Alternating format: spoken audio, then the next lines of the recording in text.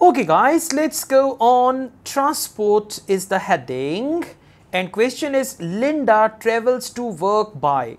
Now if somebody speaks about Linda, he will say you travel to work by, but if Linda talks herself, then she will say I. Okay, so she's going to use I for herself, and for travel to work she may say I go. Right, travel to work. Now most important thing is this preposition, right? Travel to work by or go by. Now if she says I go by car, I go by taxi, I go by train, so Linda travels to work by and Linda speaks and she says I go to work by. Now I play the audio, it's one word only. Let's listen and then see what's the right answer. Are the transport links easy from where you live?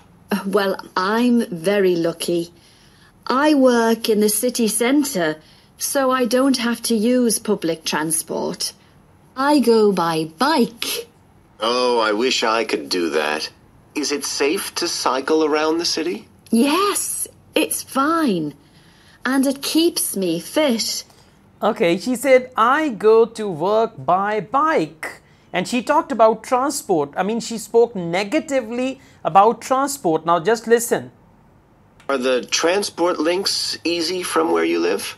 Well, I'm very lucky. I work in the city centre, so I don't have to use public transport.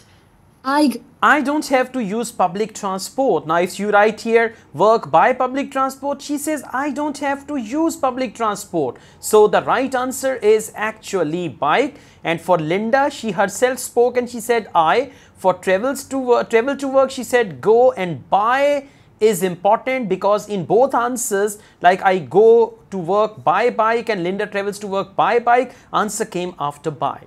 All the best. I teach IELTS online. If you want to join my online IELTS classes, my WhatsApp number is there. You can contact me for that. Good luck.